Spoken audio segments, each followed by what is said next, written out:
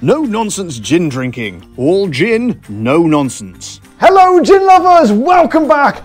I'm Bobby Freeman and today it is the big one. The one that everyone's been waiting all year long for. Possibly the most anticipated video on the whole of YouTube, to the best of my knowledge. That's right my friends, it's the top 10 gins of 2021. Now it's been a bit of a turbulent year this year, much like last year. We're up, we're down with the whole COVID thing and it's been pretty difficult for everyone, but one constant, as I said last year, one constant thing you can rely on in your lives is old Freeman will be here making two top quality gin videos a week, whether you like it or not. But before we get stuck in, I have to once again thank some of my wonderful, generous and selfless viewers for joining my Patreon. So I need to say a huge thank you to Annalise Bowen, thank you very much Annalise, Mike Tripico, thank you Mike, and of course Mariana Kump as well. Each and every one of you are now official supporters of the show. I am forever in your debt and I salute every last one of you. So let's crack on with this year's 2021 top gins. Hang on a minute, we can't start until the phone cover falls over, so I'll just give the desk a quick hammer.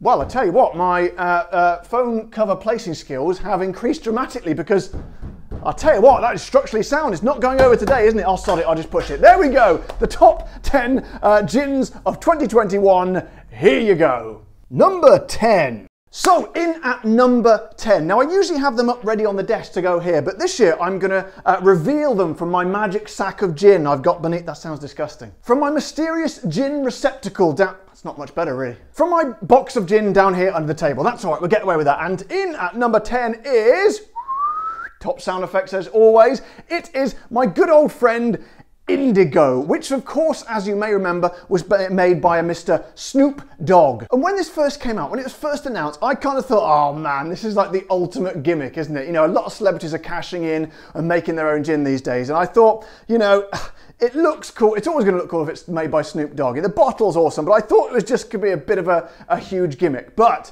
I was damn wrong, my friends. It's just like a party in a bottle, which is kind of what you'd imagine if it's coming from Snoop Dogg. And it kind of goes against what you're expecting with this, because it's a kind of a purpley bottle, a nice sort of indigo bottle, but as soon as you smell it, it's just kind of bags and bags of strawberry-led gin goodness. And to be honest with the smell, you mostly get the strawberry, and it's like really strong, concentrated, a bit like the Beefeater strawberry. I always point over there, it's not actually over there, which is fair enough, you know, there are loads of strawberry gins out there, but once you taste it, it kind of becomes way more multi-layered. There's like essence of like citrus and orange and almost kind of tropicaliness about it as well, and it was just kind of a bit of a journey in itself. Not much going on in the way of juniper, but to be honest, a lot of American gins don't have so much juniper in them. But to be honest, sometimes you just kind of have to get off the high juniper horse and just think, you know what, it's a nice bit of fun and I really enjoy it. So that is definitely welcome in my top 10. And what a way to start it off as well.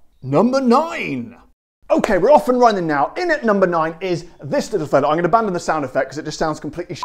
This one is Peaky Blinders gin. Now again, much like with Snoop Dogg, I thought this was going to be a bit of a gimmick, you know, playing off the back of the popular TV show. It's probably much like that Downton Abbey gin we had, which was a play-off of the TV show. It wasn't very good. However, this was a massive surprise. It was a perfectly crafted, kind of a core gin, but with kind of a beautiful kind of warm, sort of humming, sort of nice, what's that, a nice sort of velvety brown sort of spice to it. And as you can see, you can really judge one of my gins by how much is left in the bottle. And me and Narissa have smashed through this. When I come to the end of a bottle of gin, I kind of sort of stop drinking it because I'm reluctant to get rid of it. I want to always know I've got some there if I want some. So that's been sort of languishing there for a few months now, but that is an excellent core gin. And it actually reminded me a little bit of the top gin of 2019, which was Broker's up there. And that is a really high benchmark to set, but I actually think it went a little bit further. So imagine Broker's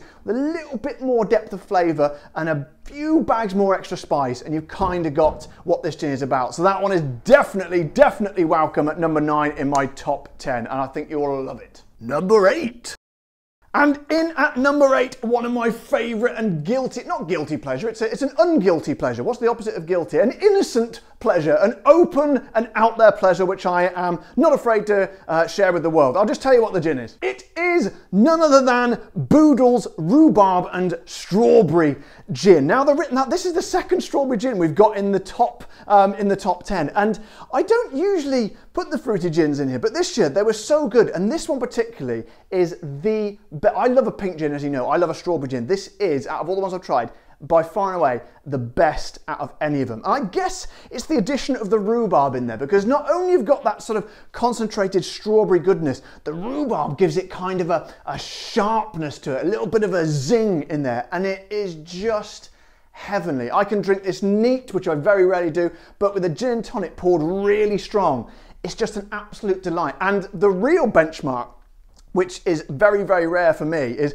this is the only gin, because I never buy a second bottle of the same gin. If I bought a gin, once it's gone, that's it, because what's the point of me buying it again, because I've got so many. However, I can reveal to you that this was the only one that I bought again. This, as you can see, it's quite a full bottle. I smashed through it so quickly. I just really enjoyed it, and I bought a second bottle. So that is high praise indeed from me, and that is why it is in my top 10 today. Number 7. And in at number 7, I'm not going down to my gin box today because it is already on the shelves behind me, and it is, of course, the Mermaid Gin. Possibly the great... Oh, got a bit of condensation on the bottle there. Due to the fact that I work in a freezing cold studio. In fact, it's just yesterday I was going to film this video, but it was so cold. There was literally ice on the desk. I know I have filmed like that before, but I thought I just couldn't do it. So today it's risen just above freezing. So I'm powering on for your comfort, ease, enjoyment. Anyway, I digress. This, as I said, is one of the possibly the best looking bottle we've had on the show, and one of my favouriteest gins. It's distilled in the Isle of Wight, which is a island just off the south coast of England. And I don't know, it's something about the ones that are distilled by the seaside. They kind of bottle a little bit of that fresh sea air in them, and this one certainly has. It's got kind of a sort of a natural, fresh kind of sweetness to it. It's a sweetness, but it doesn't taste artificial. It tastes of it's grown from the ground. And I really, really like that. It tastes like you're sort of drinking something that's really luscious and good for you. And not to mention, of course, the fact it's got a real thick, fog, heavy juniper base to it, and I do like a big strong bit of juniper every now and then. The strongest one we had was Brooklyn up there, and that was absolutely awesome. By the way, you'll notice when I tapped that last time, the badge fell off. I've managed to glue it back on. You'll be relieved to hear, I'm sure. But this one absolutely blew me away, and in fact, it was so good, I put it on my special top shelf here, which is reserved for my kind of all-time favourite gins. And one of the most unique things about it is there's a slight salinity to it, just a tiny bit, a bit of that kind of sea saltiness, but only just a tiny, like 1%, but just enough to give it a little bit of a sort of a quirky, more interesting edge. And that's why, my friends, it is most definitely a home in my top 10.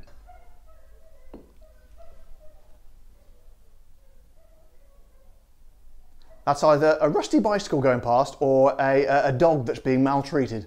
Number 6. So then, number 6, and it is another fruity one. It is an almost empty bottle of the Tarquin's, what is it, Cornish Sunshine and Blood Orange Gin. And this one, I've always got a lot of time for Tarquin's, but this one particularly really blew me away. It also blew my girlfriend Narissa away, because she has literally smashed through that bottle almost single-handedly. In fact, I had to sneak it out the house surreptitiously without her knowing, lest she attack me. And it was just amazing. It was an orange gin in the way that no orange gin had done it before. It was kind of a warm, sweet but bitter kind of orangey flavour with huge depths of flavour. It's just kind of just went straight down to the core. And they call it Cornish Sunshine and Blood Orange Gin, and I can totally see why, because it literally tastes like sunshine. It tastes like pure summer in a glass, and that's why it is most definitely, as I said before, I don't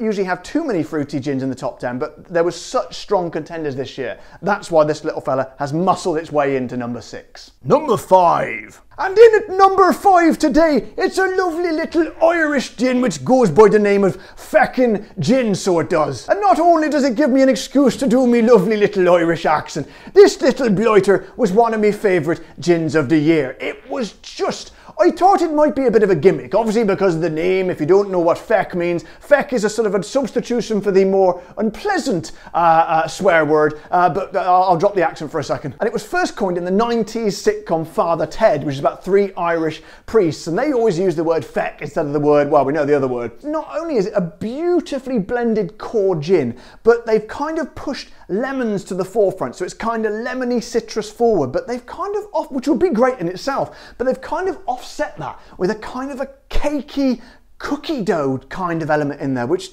with the lemon just works absolutely awesome. It's kind of a sort of a lemon drizzle cakey kind of theme, and I've enjoyed it so much. As you can see, there's hardly anything left in this bottle, and that is most definitely welcome, and one, if you haven't seen before, you should definitely try because it's awesome and it is definitely worth a place in the top 10. Number 4. Okay, we're getting somewhere now, and in at number 4, one of the most awesome gins in many, many ways of the year is, of course, Larios 12, all the way from Spain. Now, if you're not familiar with the Larios range, they're basically extremely well-priced gins. I can't remember how much this one, their core gin was about £9 here in the UK, which is extraordinarily cheap, which was fine. It was kind of a no-nonsense, sort of no-frills sort of gin. However, they bought this one out, and I think it's around about the £15–16 mark. Still extremely cheap, but it's basically, I think it's called Larios 12. Well, I know it's called Larios 12 because it has 12 botanicals, and it is it's like a citrus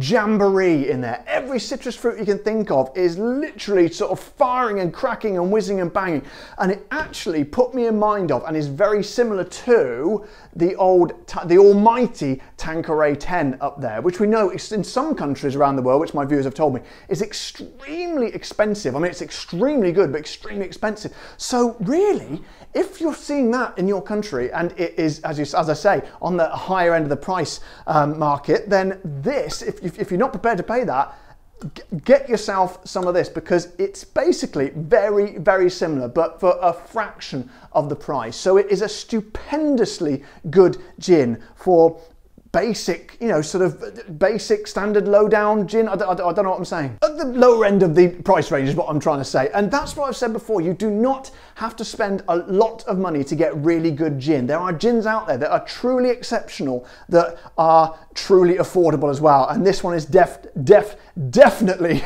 so much so it made me stutter in the word definitely one to go for, and very at home, and a very worthy place in the higher end of my top 10. Number 3. So then we're getting to the business end now, and this little fella was going to be the number 1 for a while, but it just got nudged back as the year went on, and it is Isle of Harris. Now this, beyond having an extraordinarily beautiful bottle, as you can see, this one, again, this was obviously distilled in the, the Isle of Harris, which, if you're not familiar with the Isles of Scotland, it is basically one of the islands just off the coast of Scotland, somewhere, I'm not sure exactly where, but somewhere around there. Just have a look on a map, you'll find it. And this one blew me away. As you can see, it's another one where I'm hanging on to the dregs there. I'm loath to get rid of it, because it was a beautifully sort of extremely well-balanced core gin, but it, much in the same way as the Mermaid captured that essence of salinity and fresh sea air, the Isle of Harris took it to another level. It's kind of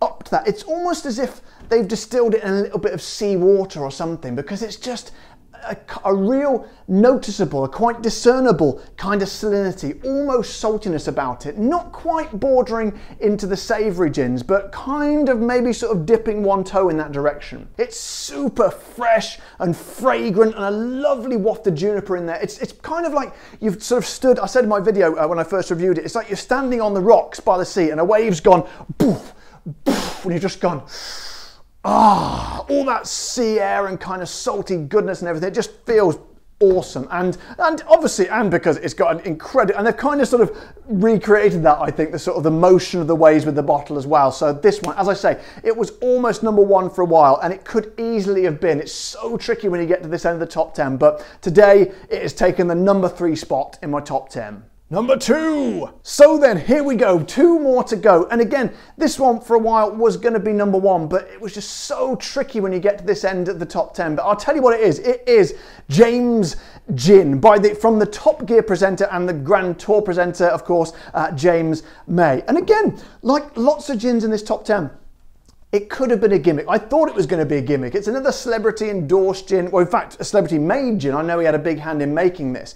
And James May, I know, is a big fan of gin. He's been drinking gin for a long, long time, and he's really passionate about it. And he's clearly spent a lot of time with the distillers and put a lot of thought and his own love into this. And honestly, it really, really shows. The combination of flavors, one of the most main things I love about it is the uniqueness. I don't think I've ever heard of parsnip being used in a gin before. Never, never, ever. And to be honest, I was a bit skeptical because I'm not really a fan of parsnips. However, the way they've blended it in there, when they've offset it against the kind of the Asian spices as well, which never in a million years I would have thought to put together, it just not only works, but creates a kind of magic. The parsnip is kind of both weird yet wonderful at the same time. And it just blew me away when I first tried it. And I just absolutely love it. So I feel really bad that it didn't get to hit the #1 spot, but whatever you think, get out there. If you haven't yet, try it, because it is something truly unique and truly special. Number 1. So gin lovers, so here we are, #1 spot. As I've said, it was a really, really tricky and difficult decision this year, but I had to come to a decision. And the one I've gone for, most of you probably won't be too surprised, it is, of course, the Highclere Castle Gin. Highclere Castle, of course, being the actual building where they made Downton Abbey. And again, it's becoming a kind of a common theme in this top 10.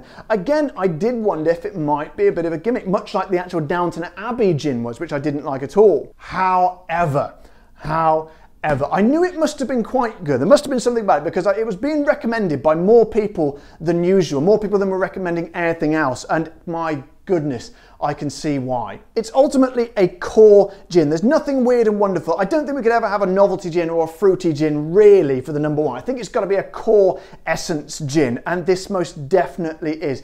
It's simple at its heart. It hasn't got any strange out there weird and wonderful botanicals. It's just got the core ones, and this very often makes the best gin. Like last year, the top space went to #3, which only had 6 botanicals, but used them very, very expertly. And Highclere most certainly does that. Again, possibly one of the best bottles we've seen all year. And again, I sometimes get a bit suspicious when I see a good bottle, because I think, are they hiding something rubbish inside? But they are most definitely not. And the thing that struck me about it most, the kind of the perfect balancing of all the sort of the core gin flavors, the Holy Trinity, and a beautiful sort of strong but delicate kind of waft of juniper in there. All delivered. This was the thing that sort of made it stand apart from the other gins this year for me. The way it delivers it in like a silky, smooth way. It's just like silk gliding across the tongue and sort of massaging you and just sort of slithering down the throat. That doesn't sound particularly pleasant, but trust me, it is. As I said, it's got the core botanicals, but slightly sort of tweaked. So it's got lime flower in there, it's got orange peel. It's also, which I really like when used very, very sparingly, just a dab of, is lavender. Lavender's a really powerful flavor, but it can easily overcome a gin, but just a little spot of it in there. Like, which gins have done it before? Steve the bartender's gin, threefold gin up there, that had a touch of lavender in it, and it makes a gin, just gives it something a little bit special and just kind of a touch of magic in there, and I love it. And all those things coming together, they just kind of click and work wonderfully, and it's truly a joy to behold and a joy to drink. So that's why this year the #1 spot goes to the Highclere Castle Gin. So guys, I hope you've enjoyed that today. Again, I always say, you know, some people always get upset because I didn't put that one in, didn't put that one in. It was so difficult, and I just had to sort of make some really difficult decisions. There are lots of other gins which should have deserved to be on there, but you know, at the end of the day, I had to make some decisions, and I made them. At the end of the day, it's all subjective. It's only my top 10. Actually, you know what? No, the power's gone to my head. It is the top 10. It is definitive. It's not subjective, and everyone must agree with me. Sorry about that. Got a bit carried away there. But look, I hope you have enjoyed it no matter what. If you have, as always, if you haven't already, then please subscribe to my channel. Press the little like button on this video if you enjoyed it, and indeed the bell icon so you get notified when my new videos come out. And if you want to support the show, like good old Annalise Bowen, Mike Trippick, and Miriana Kump did, then head over please to my Patreon page, or indeed press the join button below this video to join my YouTube members. But until next time guys, you all know the drill. Take care, stay safe, thank you for all your support this year, and of course, keep drinking the gin.